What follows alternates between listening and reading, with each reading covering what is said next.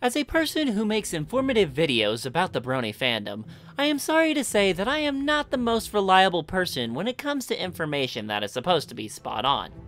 I too can mess up, and you all love to point it out, so this video will be dedicated to showing the problems that the Brony Problems have. A lot of the videos are based on my own opinion, meaning that not everything I say should be taken to heart. I don't know what is best for the fandom, I'm just some guy giving my 2 cents on certain subjects that I had to deal with. A lot of the topics I went over are based on stuff I had personal experiences with, such as haters or telling your parents you're a brony. I also gather some opinions from my friends to help me out on certain subjects.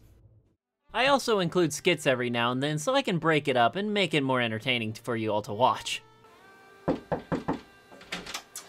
Excuse me, are you a Brony YouTuber? Why, yes I am. I make videos pointing out the flaws in My Little Pony Friendship is Magic. Yeah, I honestly don't care. I'm just here to give you this. What? Why?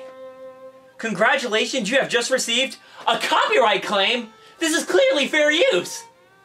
As an employee of Hasbro who takes advantage of YouTube's system, we don't care. We just want your money. So, sorry.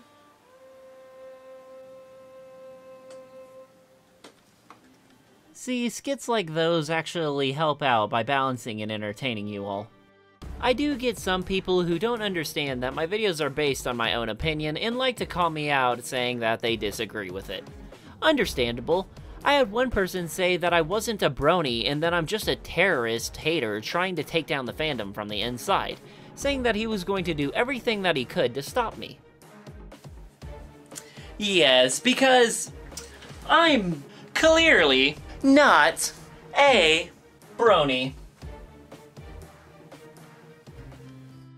I try my best to talk about the subjects that I have went through myself so I can provide a better understanding of it. If it's a subject that I have not experienced, I will take the proper time that is needed to gather information so I can fully do it justice. Whether you like the Brony Problem videos or don't, I do appreciate all the feedback that I have received while making these videos. This series was made so people wouldn't make the same mistakes that I made when I first joined this fandom. I was just so into My Little Pony that I wanted everyone to experience what I was feeling that this show and its fandom have gave me.